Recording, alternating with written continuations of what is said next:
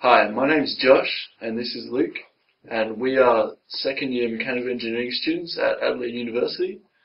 And this semester we've been taking part in the Warman competition, which involves about 2,000 students in Australia and New Zealand. And pretty much you have to design and build a robot which can achieve the specified task. And Luke, do you want to say something? Basically, the hardest part in the task was the robotics and the electronics. There was many options that we could use to do this. One was using an Arduino chip that required a lot of programming in C code, which is very time consuming. Alternatively, we chose to use the electronics chip. It was quite easy to use, a simple drag and drop system through the computer.